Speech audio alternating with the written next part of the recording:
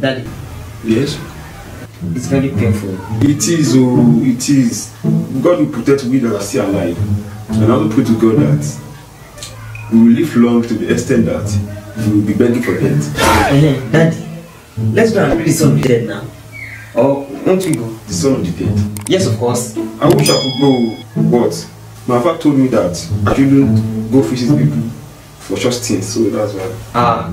Daddy, that's not normal now. What if it comes to my tongue? What do you mean if it comes to your tongue?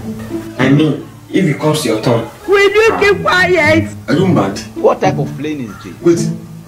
So yeah, are you crazy? Like, if it comes to my tongue, do you mean it? I'm sorry, sir. Kneel down. I'm sorry, sir. I said you should kneel down. I'm sorry.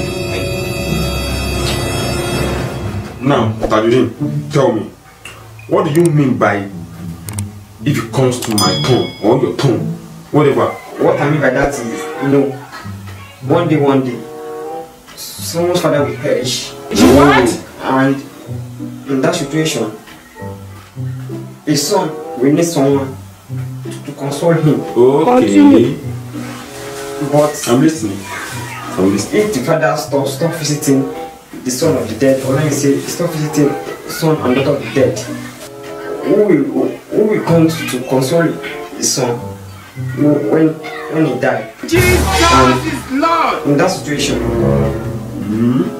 that might be a problem. Like, wait, Tajudeen, how do you know that, or what makes you sure that the father will go before the son? I don't know what. It is small Igbo.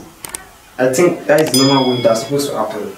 Father before son, not son before father. Okay, that's the normal way that's supposed to happen. Jesus is Lord!